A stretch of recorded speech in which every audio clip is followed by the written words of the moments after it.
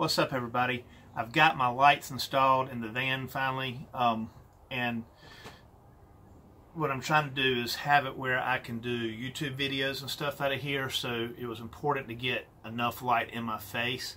And as you can see, the light coming here is pretty good. I still have a little bit of shadows right here that I may try to correct later, but this is my couch bed thing.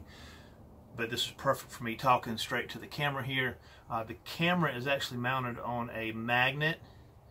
This is my cell phone that's recording right now, but it's on a magnet base and allows me to move it around. As you can see, we've got this talk here. I can take it and move it there. And then you can see I can still talk here now. If you look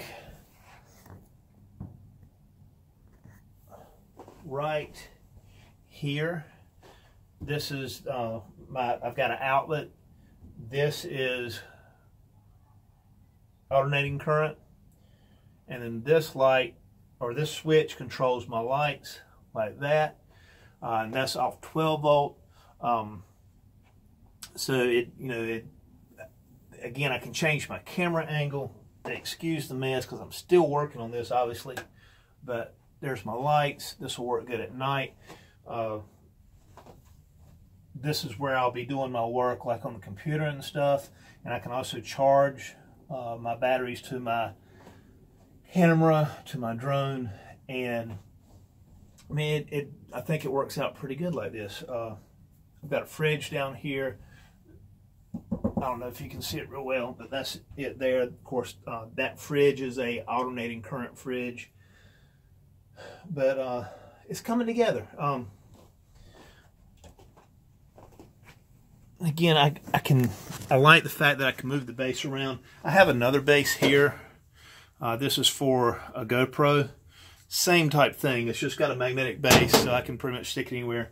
Now, I will have a ceiling that's up here later on.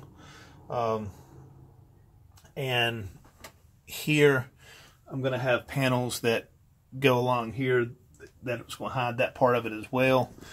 But it's coming together. It's working.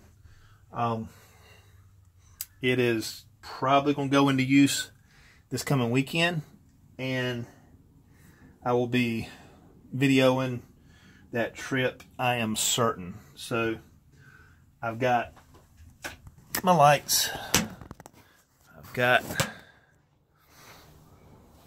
my studio set up, and yay, we're making progress. We'll see you next time.